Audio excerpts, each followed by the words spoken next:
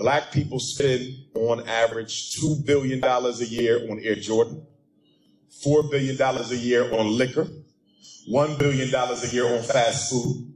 You saw what just happened with Popeyes.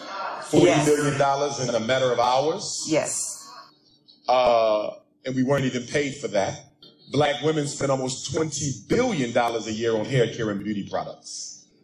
But yet, there's not a black community in the United States I can go to where you can show me a black community that has all four of the essential institutions, which are a bank, a school, a supermarket, and a hospital. A bank to invest in the people, a supermarket to feed the people, a school to teach the people, and a hospital to save the people. How does a $2 trillion people, that's what we are, the richest group of Africans in the world, the 10th richest nation on the planet, there's only 9 groups of people who bring home more take-home pay than African Americans do. And we don't have an independent community. There's 2 reasons for that.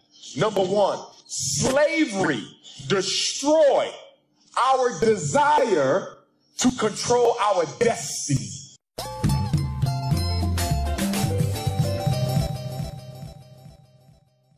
That's number 1. Yes. And after slavery destroyed it, religion came in and glorified the fact that we wanted no control over our destiny by saying you need not worry about building a nation.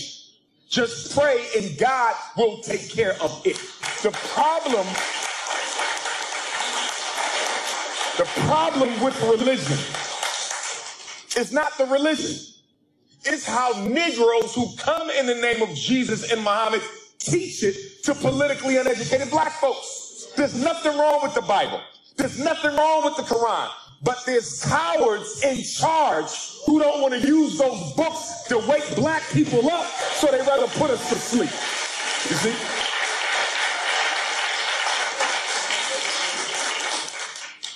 Every bank that receives at least $250,000 a year, if a bank has a $250,000 revenue stream, they should have a bank. If a church has that, they should have a bank. If your church with at least $250,000, you must have a bank for 2 reasons. You bring in enough revenue to invest in us to the point where every black person in Pontiac should have their own business. No black woman should ever have to work for a white man in her life when you got black churches bringing that type of money in. You see? But they don't. So because the black church don't have a bank of their own, that means their money goes into a white bank. I'll end with this. My biggest problem with black religion, I don't care which one you name, they all dysfunctional. My biggest problem with black religion is they teach us that we have to die to experience heaven. Okay.